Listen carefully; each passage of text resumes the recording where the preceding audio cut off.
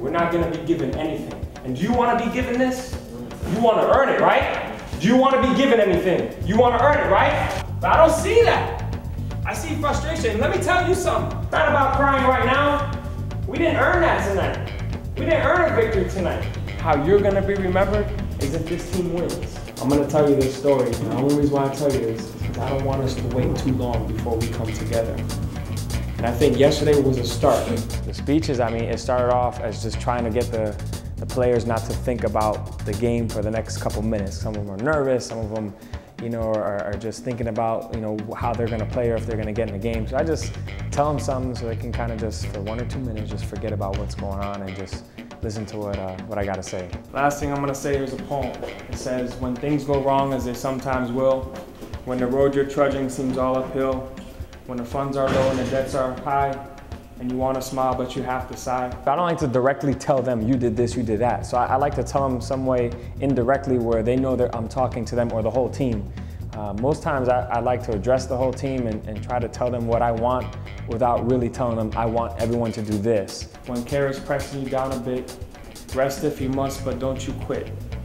Life is strange with its twists and turns, as every one of us sometimes learns. I've been hearing Coach Marino's speeches since my sophomore year, and every time before a game, it's just great to hear what he has to say. I look forward to listening to what he has to say. And many a person turns about when they might have won had they stuck it out. Don't give up though the pace seems slow. You may succeed with another blow. Coach Marino's stories, one day you never know what it's going to be. One day it'll be happy, one day it'll be sad. So they find her, and they find her dead. It's always suspenseful because he uses his hands and he really keeps you into it. Success is failure inside out. So stick to the fight when your heart is hit. It's when things seem worse that you mustn't quit. Whether it's funny or scary, or he has all kinds of stories that are just interesting, and how he relates them to basketball just amazes me. And I always tell you fellas, I don't care what happens at the end. I just care that at the end of the game, how you guys play during the game. Win or lose, fellas, you guys play hard tonight, you guys play for each other. The end result will be success.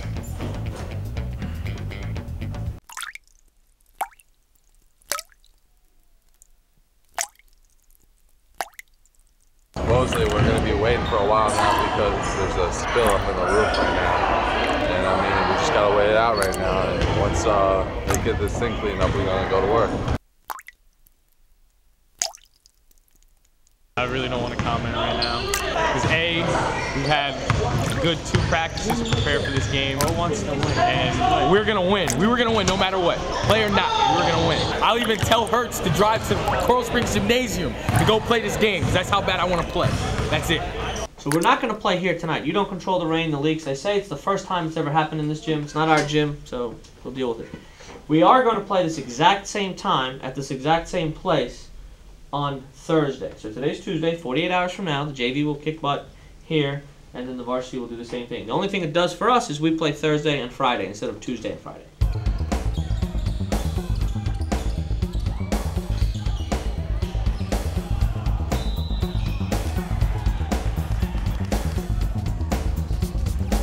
Came out kind of hot in the third quarter, and we tried to push the ball, to extend our lead.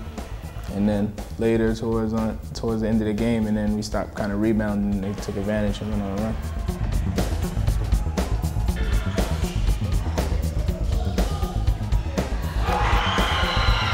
I was kind of going crazy at that point, panicking a little bit, but we're supposed to keep our cool. I was like, all we got to do is just get the inbound. It was a big relief because Coral Springs Charter, they say we're supposed to beat them by a lot, and they're not a really good team, but we stuck it out. The win is a win. Here's why the people of Pine Crest have made it a bigger game. 74-71 on December the 1st. 1, 2, 3, Brandon Knight has returned, the #1 rated sophomore in the country. He was forced to miss the first part of the season due to surgery to remove a cyst in his back, but since he has returned, he has led his team on a 9-game winning streak.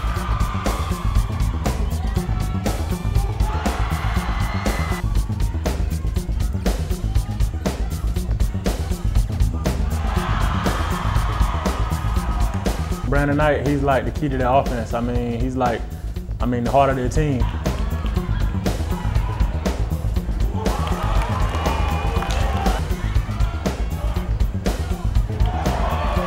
came out from the jump. I came out from the start. I mean, I came out strong, you know, hitting threes.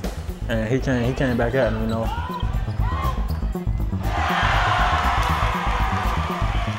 Wheeler back up top to Boynton. Boynton pulls up NBA range. Got it again, so 4 threes in the first quarter for Kenny Boynton. He has 14, and they're back within 4. Now, Knight, deep three of his own, right back at you. Back-to-back deep threes, and now Boynton is rolling around on the ground. It was a real physical game. Without Eloy, we didn't rebound as well, but we fought hard, we tried.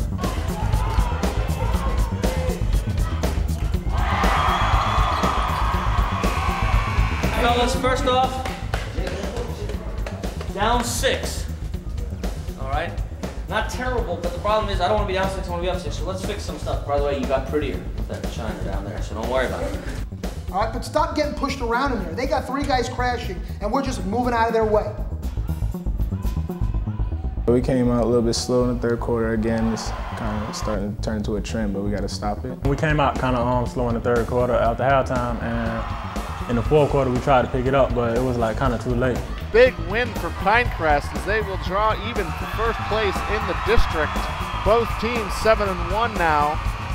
I mean, I think coming into the game, we were expected to lose, but if we would have won, I mean, we would have knocked all the heart out of them. But I think next time we know how good we could do without Ray and Eloy. I think with Ray and Eloy, we'll definitely beat them.